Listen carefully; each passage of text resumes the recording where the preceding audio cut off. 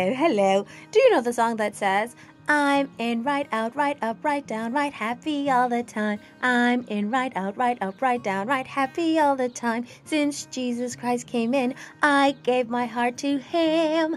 I'm in right out, right up, right down, right happy all the time. And it gets faster and faster and faster and faster.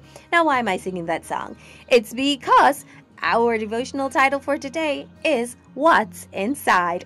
I'm Auntie Kate, and today is May 25th.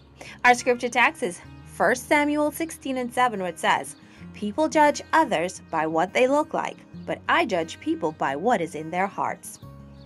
I love to sing, and I love competition. Those are great characteristics for being on a swim team. From ages 6 to 10, I swam on a local team each summer.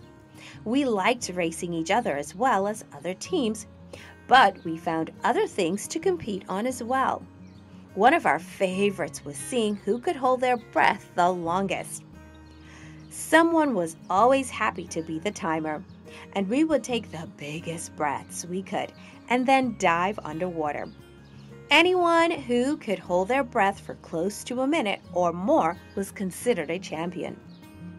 So I was surprised to find that the armadillo, that funny armor-covered little animal, can hold its breath for several minutes. This keeps it from choking on soil and dust that flies up as it digs, and it's also a useful skill when it goes for a swim. Because, believe it or not, in spite of all that heavy body armor, armadillos are great swimmers. I discovered two other surprising things about armadillos, which is the Spanish word for man in armor. First, when startled, it can leap up more than 3 feet into the air. And second, female armadillos have 4 identical babies that are born with their armor on. If you saw an armadillo wandering along the roadside, you might also notice their armor. But obviously, we need to look past the outer image to see the truth of the animal.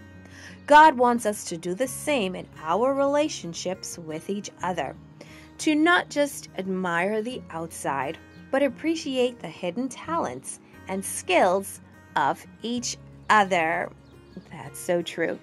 I know so many persons, on the inside, their loving hearts, their kindness, their helpfulness, the gifts and talents that they use so wonderful for God. I look at them and I have so much admiration for them. And that's what this story is saying. Look past the outside and look on the inside. Because the inside, what's on the inside, will come out.